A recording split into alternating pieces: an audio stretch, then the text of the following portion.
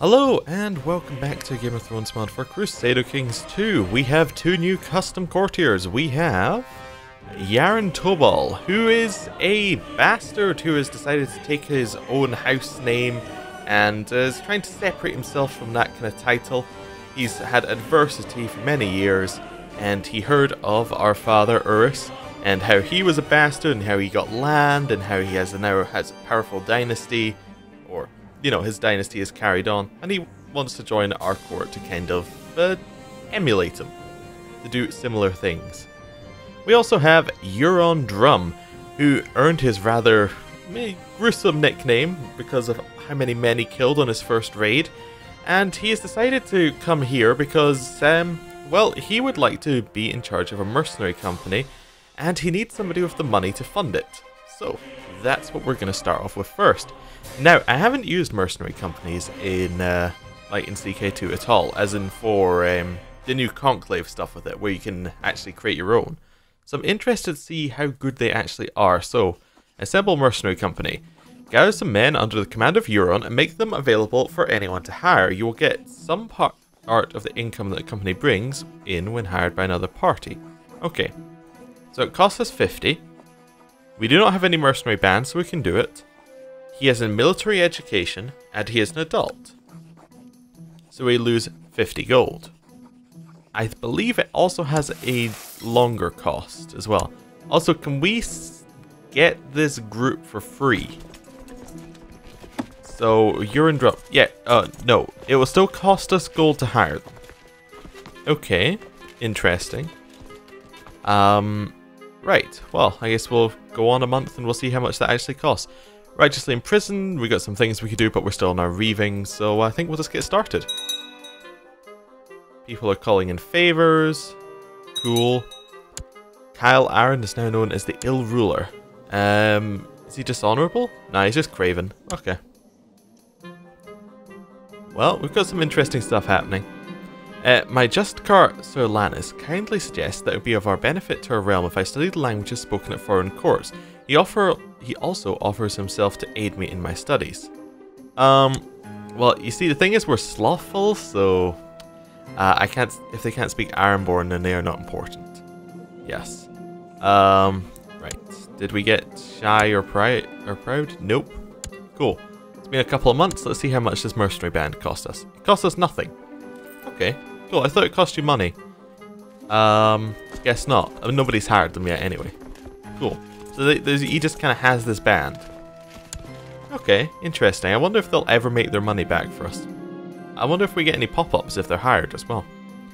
The reaving has come to an end. We have returned from across the sea after abiding the old way of reaving and pillaging like true Ironborn. We've gained much respect for our daring and ambition. So we lose reaving and we get lots of opinion. The regency is ended. And now we are going to imprison both of these people. We're going to try and imprison them at the same time. There we go. We caught one of them. We caught Theomore Winch. Okay. Theomore, do we even need to hold anything for you? No, you're just known as dishonorable. Well, I guess we could just execute him. Or we could sell him into slavery. Oh, we got a lot of options. We could drown him. Let the drowned god take him. That would give us tyranny. That doesn't seem like something we want to do. We'd call for a trial. Oh, we haven't done a trial? Oh, for some reason I thought we need... Oh, trials used to turn up here, I think, didn't they? But now they turn up on the character. I think I already learned this last episode. Yeah, okay. I was seeing whether we could actually sell anyone into slavery, but it appears that it is not allowed. So let's call for a trial. Theomore Winch has demanded trial by combat and summoning his champion to Saltcliffe. He will remain in the dungeons until then. How good is he at fighting? 8. Oh, okay. He will remain in the dungeons until then. The guards drag Theomore Winch up from his cell and throw him at your feet. I've come for justice, he says. By right of birth and blood, I demand trial by combat. So he's fighting himself, okay. One of my men of arms will have to fight. A soldier named Christopher. Are none of our bodyguards able to fight? Aegor is maimed. Why could you not fight Mr. Mayford? I don't know. Is it because he's a commander? He's maybe it's because he's commander and you have to be like exclusively a bodyguard. Dolph, he's exclusively a bodyguard. Why could he not fight? Huh. Okay, interesting. Maybe they have to like me. Anyway, one of my men at arms will have to fight. Christopher. Hara of Hara's host has declared Hara's conquest of Great Wick on Lord Uran of Great Wick. Okay, cool. How many men does she have? 600 versus his 2,000. That's not going to go well. So we have Christopher has just arrived. Christopher is not so good at fighting. Well, fight well. You watch in horror as Christopher falls to the floor, Theomore Winch's sword grievously wounding him. The prisoner takes his leave, walking out the doors with a smile on his face as the entire court looks on in disbelief. This can't be happening. Now we could always just imprison him again. Righteously. Oh, and he's gone. He ran away to the drums court. Wait, did I say Aegon was incapable? Right, let's get it here. He is incapable. Interesting. He's been declared incapable. Now, I don't believe that necessarily means he is incapable. It just means he's been declared incapable. So, he has a regent, who is Lord Tristan the Old. Was he not in a revolt against Aegon at one point? I'm sure he was. Anyway. So, he's probably going to be replaced by his heir Vakar very soon. I should probably look at where the other dragons are just for a second, because we did have one missing, don't we? We have a wild dragon. We have Meraxus is wild. Yes, that's the one. We have an untamed one, which is Fafnar, who's currently kind of under the control of Vakar because he's still growing up. And we have the 2 dragon riders. Cool. Nothing else we really need to do. We need a new sworn shield, apparently. Was Christopher one of our sworn shields, or am I missing something here? Maybe he was, and I just put him in there, and he's dead now. I don't know. Titus would be awful. How about Yaren? Yaren can be a sworn shield. Cool. Council positions still have no drowned men? Nope. Okay. Or as the game would call it, drowned mans. King Lauren the Eagle has led the Westlander Westerosi de jure war over Great Wick on King Aegon of Westeros. Interesting. So there's 2 wars for Great Wick going on right now. What has happened to the Reach? This is an interesting war. Stefan Greenshield Peasant Revolt, not the one we're interested in. Prince Mace of the Reach has 44% war score currently, and looks like he has more power, just judging from a quick scan of that. Looks like the Reach is going to be under new leadership. Still the Gardeners, though. My lady, it's come to my attention nobody has been designated regent for Saltcliffe. Yeah, sure, Igor, you can be the regent. That seems fine.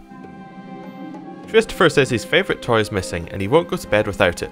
I may have thrown it out today when I was tidying up. I'll offer to buy a new one, or I guess I'll go find it. Now this is an interesting one, because we have to decide between greedy and slothful, because if I have to go and find it, then, well, you know, that's going against our slothful nature. But if I have to buy a new one, that's costing us money. I don't know. I don't really know. I guess we'll just choose to buy a new one. My offer to purchase a new toy was rejected by Christopher. Yes, fantastic. He is upset that I would even suggest such a thing. There is no pleasing this child. Yes, exactly. Well, at least we didn't have to spend money on it. That's fantastic. There's tax law changes happening. Diald is no longer our Lord Treasurer. What, or why not? Am I missing something? What happened to you? Do you want to be my treasurer?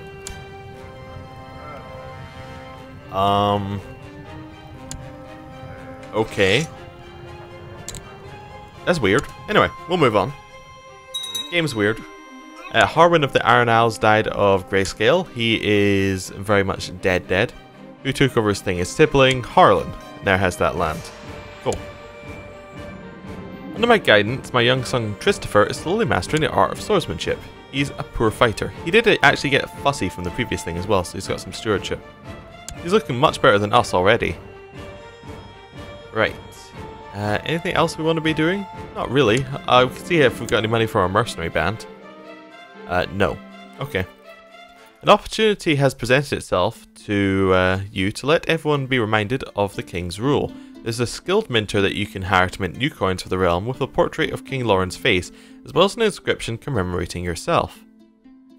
So we can mint them for glory, we can debase the mints with less precious metals for profits, or there's no need for additional currencies. Well, obviously we're going to debase the mints because you get extra money. Ah, we're now deceitful. Fantastic. A new trait. Right. There's a man I need to arrest, another one I need to assassinate. My spymaster AGOT could help with either the arrest or the assassination. Definitely arrest. That's the one we're doing more than assassinating. The Peasants' Revolt is over in the Reach. Interesting. What's the other one? We got 77% for the other war. Cool. I was going to say who ended the revolt, basically. At age 22, Titus died of poor health. So that is Titus who had his many sons. So, yeah, the many sons are now presumably all educated by us, if I understand it right. Because we're in the court. I could be wrong. It could be like the Maester or something. I forget how Conclave works. Especially with the mod. There's another Peasants' Revolt, by the way. So, that's exciting. Oh, we've got invite to plot. We'd like you to join our plot to kill Garen Ladybright. No. But, good to know who's going to do the plot. Can we actually see some more plots? We have no known plots. Fantastic work, AGOT. You're really a fantastic spy master. Doing a good job. Showing us exactly where all the plots are. Derek Lannister died stillborn. Okay, does Lannister have... Yeah, he has many siblings, so it doesn't really matter. A daughter was born to Laios and Lavike, daughter of Rakio, named Annalise. Okay, so to him and the other custom character. Well, the custom character. Hey, we had a crash. That's a lot of fun. So we're going to just keep going. Let's hope it doesn't happen again. No, I don't want to join your plot to kill Garen Ladybright. I never want to join your plot to kill Garen Ladybright. You will ask me every time, no? So, that's something. Right. Oh, what was that? It's a different Lannister was different this time and died. Laios and Lavakai had a daughter. Not daughter, son. Wait. Oh, it says daughter there, which is what's completely threw me off. That's fine. Alright, yes, I was thinking while we're off here, we do have a liege here. I was looking at how many men he had. Our liege has 1,047 men. We have like 1.47k men. We have slightly more. Well, we have roughly the same amount, but his men also includes the strength of us. In fact, nearly all his strength comes from us. So what we should do is we should try and get a claim on him and try and press it. There's nothing we can declare. We can't declare war this very second on him anyway. But if we can get a claim, that would be fantastic. And we declare war. Ysgrid Winch is dead. She was married to Garen Ladybright. Interesting. A period of illness. I would say a assassination attempt gone wrong would be more likely, but whatever. Robb accepted King Torrin the Bewitched peace offer. So, like, that's the Peasants' Revolt over. Up there. How's the Gardener Revolt going? It is almost done. Yeah. So, the Reach is almost going to be under control of someone else. What's AGOT actually doing right now? Yeah, he's just in lots of wars against them. Okay. Fair enough, fair enough. King Torrin decided to exile Robb. A couple of household knights are practicing. The cold-blooded Destrier and the warm-blooded Charger amble towards each other, the riders preparing to crush their lances against each other. I watch the Destrier crash to the ground with its rider crushed beneath them. Good fight, or I can say are they deliberately trying to kill themselves? What would we think? We'd probably just be like, good fight. Yeah, miss the least effort, I guess. We're all about the least effort. Oh! Trentos is dead. He was the one who murdered Meredith Lydon. So, that's kind of fair. We still haven't made any money off our mercenaries. Is there like a way of checking longer? No. Yes, the mercenaries still aren't hired. We could hire them ourselves again, still, for the normal price. See, is it the normal price? How many men do they have? It is exactly the normal price. So yeah, I don't get the mercenary company. Nothing seems to be happening with them, but that's fine. It's nobody's hiring mercenaries right now. Aegon appears to be winning his war over Great Wick. Dear Lady Brella of Saltcliffe, I hereby invite you to the wedding of Newt Greyjoy and Gretchel Marlin in Castle Rock. Your presence would be greatly appreciated and I look forward to your attendance, Lord Vicrin Greyjoy. Sure, we're gluttonous, we'll go. That's fine. Under my guidance, my young daughter Frenya is slowly mastering the art of swordsmanship. Good. Okay. How old is our son? He's 7. Okay, he can still be being educated. He could be being educated by us, but we could maybe move him on to someone else right now because, well, to be honest with you, educating people seems like an awful lot of work. I think we could probably put it on to someone else. Who should educate him? Do we have anyone we like? No, we have people we don't like. Nobody we actually like. We could always send him off to a relative. We have marriage ties with our brother-in-law. We could send him off to Cod Hall. That seems reasonable. Or to... yeah, those are both Cod Hall. We can send him off to our brother-in-law. That's not ridiculous. Cod Hall is directly underneath King Lauren. Yeah. Okay. Let's see if our brother-in-law will take him. He will not take our non-aggression pact, but he might take our child. So we would send Christopher to be educated by Master Hagen of Quad Hall. That seems reasonable. Yes. There we go. Right. Let's see if we can get our claim before the end of this episode. That'd be good.